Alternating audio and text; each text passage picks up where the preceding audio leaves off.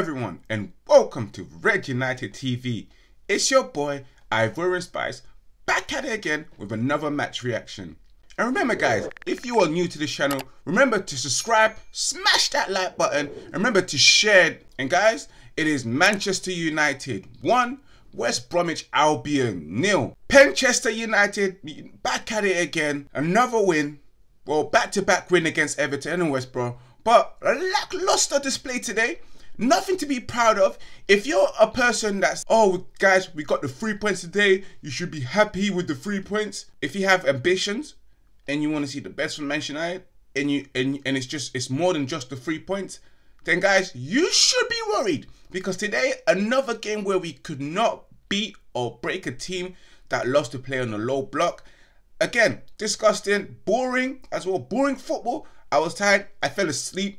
Guys, I fell asleep in the last 10-15 minutes. Woke up as soon as the match was finished, 15 minutes after. I was like, what happened? What happened? What happened? What happened? Did we win 1-0? Because boy, it was boring. Penalty again, guys. Another game where we play a whole 90 minutes and just win the game by a penalty. And it's concerning, guys, to see us win another game by a penalty, because all we are doing right now is not really creating chances from open play or being clinical enough to score from open play.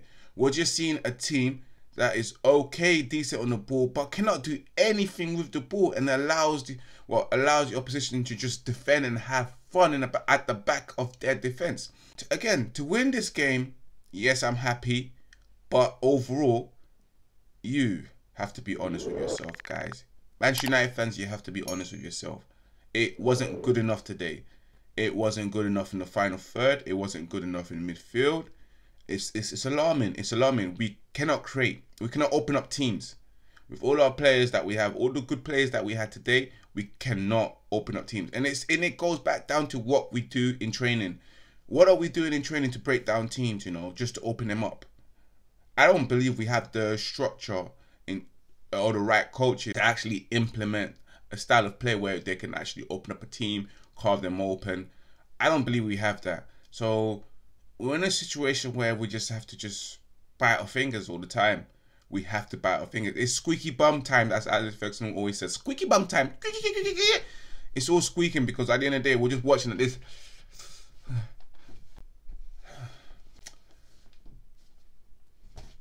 Really? Really? Guys.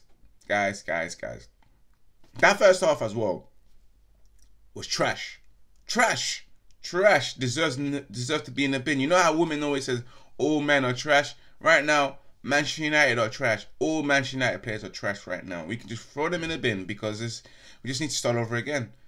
We need to start over again with the coaching. We need to start over again with the management. And it wasn't the best start. The best start of the half for 30 minutes. Because as well, West Brom looked good. So did Manchester United look good. Telles looked good in the first half. Also, Bruno Fernandes looked good. But as well, giving the ball away several times. As much as he scored a penalty in the second half, I'm grateful for that. But Bruno Fernandes does give the ball away several times.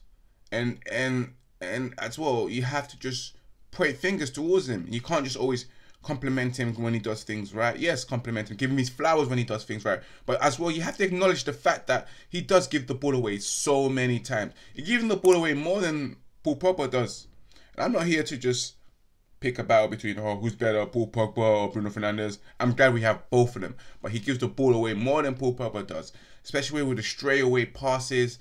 And I hate that. I hate that. The first time attempt passes. Yes, I love the fact that Bruno is trying things, and I respect that. Yeah, and that's the one thing about Bruno I like. He always tries things to make things happen, and I will always allow that to happen as long as you are who you are and you produce results. And Bruno does produce some results. But I've got to say, guys, that match was shit. It was shit. And again, we're gonna go away to Istanbul and see the same thing again at Old Trafford, because as well at Old Trafford we struggle to win matches. We're struggling to win matches. We're struggling to win. We're struggling to open up teams and pack them in. And this was the first win in the Premier League at Old Trafford. And guys, if this is the first win and we're in towards the end of November, going into the start of December, and we've just got our first win at Old Trafford in the Premier League, what are you happy for? I'm not trying to be negative, but what are you happy for? There's nothing to be happy about. It is the worst start I've seen in a very long time since before I had balls on, before I had hair on my balls. Sorry, before I had hair on my balls, it's been the worst. Before I had hair on this chin, it's been the worst start I've in a long time. And I don't see progression. I just don't see progression with this team, guys. Let me know if you see progression. But let me know what you thought of that game, because that game was just boring. It was lackluster. It was just thank God we got the 3 points. But I'm concerned. I'm really concerned, guys. My overall opinion of this game, terrible game, boring, rubbish. Change is needed, guys. Oli has to go, and his coaching team has to go. Guys, let me know exactly what you thought of the match.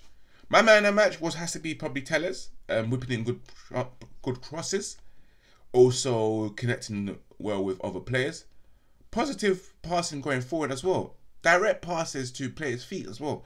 I have to be proud of that, and I'm looking forward to seeing more of Alex Tellers.